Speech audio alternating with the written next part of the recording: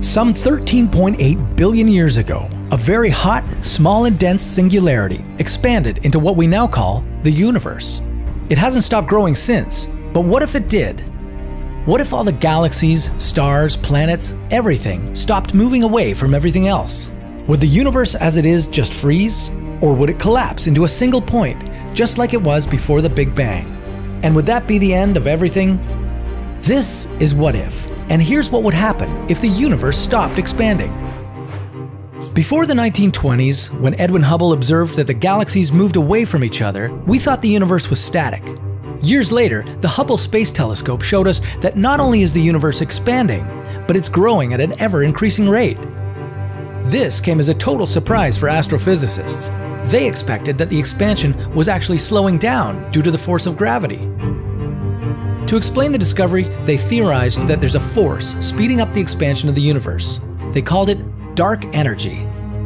What if this hypothesized energy suddenly stopped pulling the universe apart? Let's assume the strength of dark energy diminished over time, but was still enough to counteract the force of gravity. What would that look like? If that were the case, the universe would become just like Albert Einstein imagined it 100 years ago, before Hubble's discovery changed the game, and Einstein's viewpoint. It would be static. The universe would neither be expanding nor contracting. Eventually, stars would exhaust all the gas needed for their formation. Fewer new stars would be born, and the existing ones would burn out. The universe would grow darker, packed with black holes.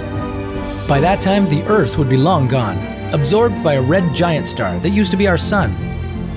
At some point, it would reach its eventual temperature minimum, absolute zero, or 0K. On the Celsius side, that's minus 273 degrees. At that temperature, atoms themselves would stop moving. The universe would become absolutely lifeless. But let's go back and assume that dark energy became so weak that it couldn't counteract the force of gravity anymore. Once the gravity took over, it would pull everything back. The universe would start contracting. Galaxies would draw closer together until they merge into one mega-galaxy.